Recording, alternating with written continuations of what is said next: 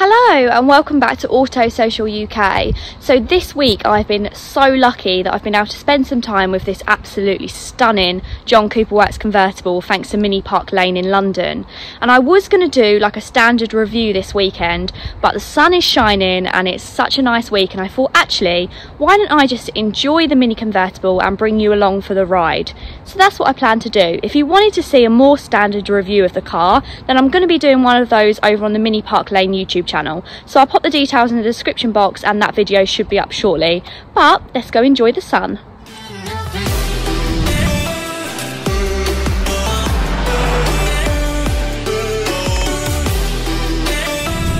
So before we go for a drive, let's just admire this absolutely stunning car. So this is the John Cooper Works convertible, which is now in its third generation, and it did receive a facelift in 2018, which got you the classic Union Jack taillights. So this car's actually finished in white silver. There's 11 other colour variations, so there's so much to choose from. But I mean, the white silver just looks amazing, especially on a sunny day and contrasted with the black roof and also these John Cooper Works bonnet stripes. So there are a few other options you can have for bonnet stripes and wing mirrors as well, so there's a few different colours so you can customise it. But I mean, I think they've done pretty damn well with the looks of this car. It just looks amazing, and all the colours tie in because obviously you've got the John Cooper Works badge on the front with the red in the bonnet stripe and then all of the white, silver and the black accents. It just looks amazing.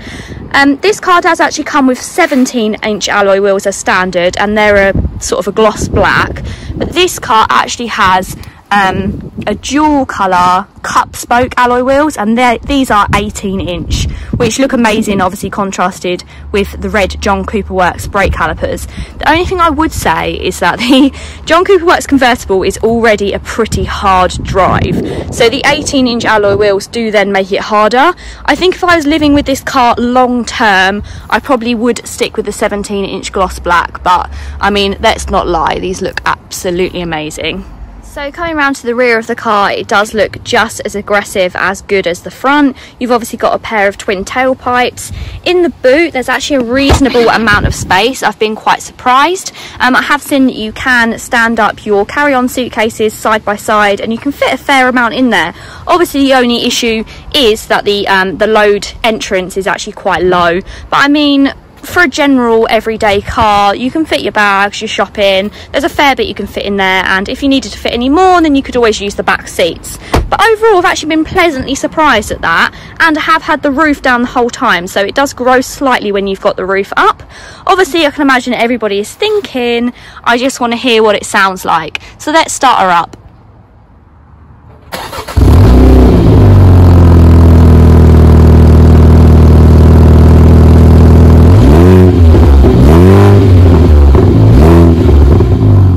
So I've just got back from a lovely evening drive with the convertible. So we took it down to Alton Waters near Ipswich, and then also drove it around there, took some footage underneath the Orwell Bridge. So I'll insert those clips now.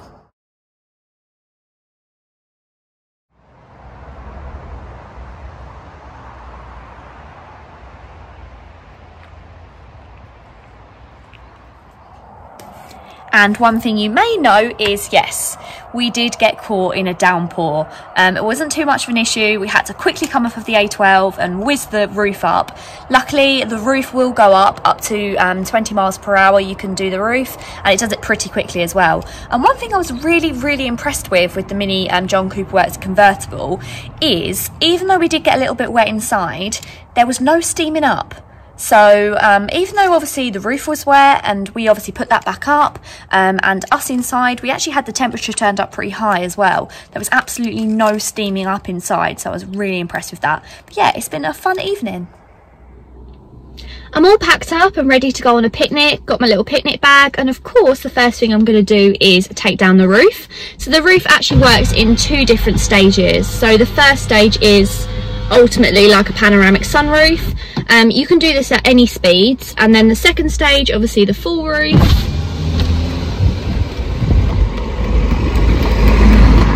This whole process takes 18 seconds and it can be done up to speeds of 20 miles per hour.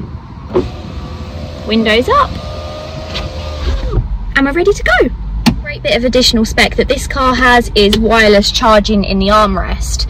So my iPhone 11 that I'm currently recording on, that will fit in the armrest, which is fine. However, the iPhone XS Max, even if I took the case off, is too big. So that's a little bit annoying, but luckily this is the one that I use for my navigation anyway. But yeah, it's probably something to bear in mind if you're gonna spec it up with the wireless charging, that if you're one of these people, which I know I am, that loves the biggest phone that you can get, it's not actually gonna fit. Just need to sort out the navigation. So this car does have the standard mini navigation, but it does also have Apple CarPlay, and I'll always prefer to use this. And I'll also, quite often when I'm driving, I'll use my Siri. So, hey Siri, get me directions to Wivenhoe. Getting directions to Wivenhoe, Colchester.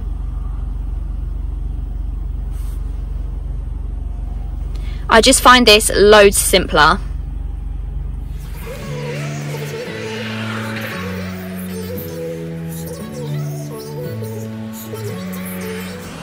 I can't believe I forgot that most important stage. That's like #1 rule of owning a convertible. Always remember to put your hair up.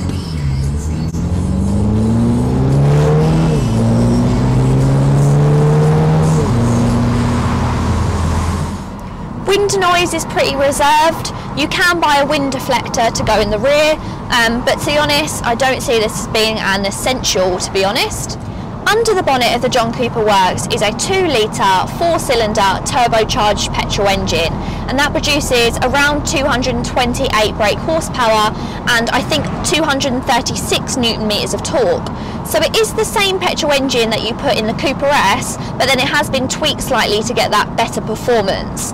And I didn't really know if I'd feel a difference. The Cooper S has around 198 brake horsepower, and then this with 226. So it's not an enormous amount, but you really do feel it. This car's pretty impressive, and it might also be that that sound of the exhaust is also improved and it slightly plays with your mind. Next up, for making the most of the mini convertible, I'm off to the drive-in cinema. So I've got my blankets at the ready, got the snacks in my bag, and yeah, hopefully I can bring you along for the drive as well. One of my favourite features has to be being able to undo the roof with the key fob. So if you hold down the unlock button and keep holding,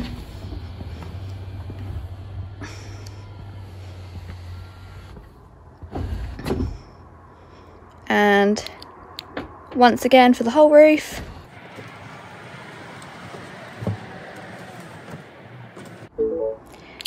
And for me, this whole little fact just makes life with the mini convertible so simple. Right, let's go. So first of all, we've just got to get all linked up to the radio. So we want to go on radio settings, FM, across to manual search, and then what was it, 87.5. 87.5.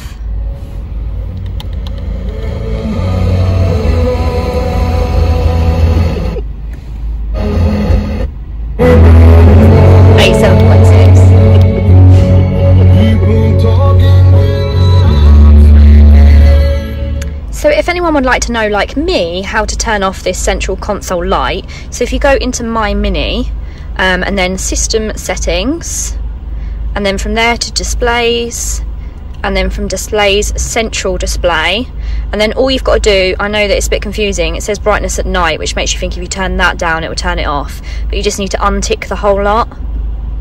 Ta-da! And now we can watch the film without being distracted by the light. Hey, buddy. How you doing? I'm good.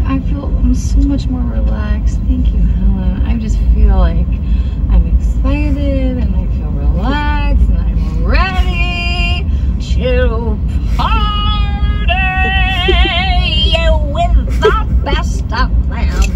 I'm gonna go down to the river. Wow, it looks like somebody's really relaxing now. Okay, so I've just finished work and now I'm off to London to drop back off the JCW. Looks like I'm going to be sitting in a lot of traffic to London. I have put the car in green mode to try and save on a little bit of fuel because I haven't got a huge amount left. That's saying that we've gained 3.9 miles by driving economically, and looking on the trip computer, I'm sitting at around just shy of the 40 miles per gallon. So it definitely does make a difference using green. I don't like green. I know the whole point of it is to be unresponsive, but I do find it very unresponsive. I would prefer to use neutral, but because I'm trying to really reserve fuel, I am going to use it just for now. But of course, if I was to own this car long term, then I'm going to want to drive it in sport. I'm going to want to drive it a little bit quicker. So I'm not far away from Mini Park Lane now, and I'm going to kind of cut the video off here because I'm not a particularly confident London driver and it's about to get a little bit busier and I need to pay a little more attention. But thank you so much for watching this video. I've thoroughly enjoyed my time with the John Cooper Works. It's been a hell of a car, and everybody that's come and joined me and had a drive in this car has just absolutely loved it. So thank you so much for Mini Park Lane for obviously lending me the car. If you wanted any more information on the John Cooper Works, then I'll put all of their details in the description box below. But if you've enjoyed this video, please give it a thumbs up. It was a new style of video, a little bit more of a vlog, and I did find it pretty difficult actually. It's hard to kind of keep up always videoing different things. So I'm really sorry if this didn't come out particularly well, but we can always try this format again and see if we can get it a little bit better next time. But yeah, please give this video a massive thumbs up, and of course subscribe to my YouTube channel, and until